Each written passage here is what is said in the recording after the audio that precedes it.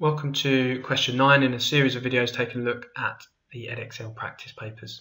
Here we're told that x and y are two numbers each greater than 3. We're told that the highest common factor of x and y is 3, and we're told that the lowest common multiple of x and y is 36. We're asked to find x and y. Now, in order to answer this, the first thing I'm going to take a look at is the lowest common multiple.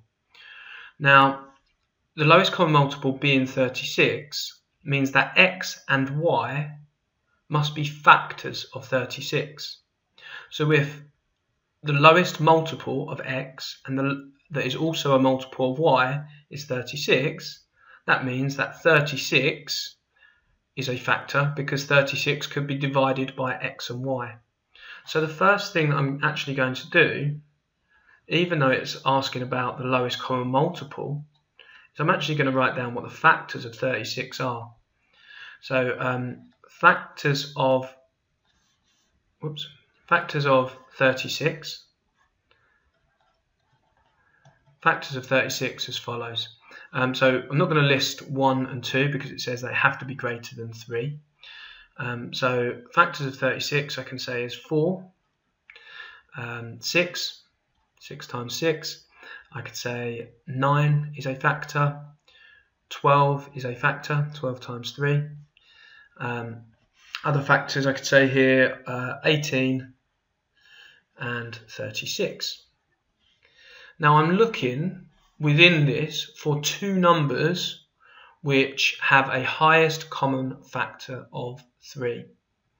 So what I can see and what I can spot straight away is 9 and 12. 9 and 12 is the lowest common multiple of 9 and 12, 36. So if I was to write out my 9 times table, I would have 9, 18, 27, 36. And for 12, I would have 12, 24, 36. And what I can see is that the lowest common multiple of 9 and 12 is 36. And the reason I picked those out at the beginning, because I could see straight away, is that the highest common factor of 9 and 12 is 3. And so it could be 9 and 12. It could also, I guess, be 6 and 9. They also have a highest common factor of 3. But 6 and 9 have a lowest common multiple of 18. So it can't be those two. And so my answer is going to be 9 and 12.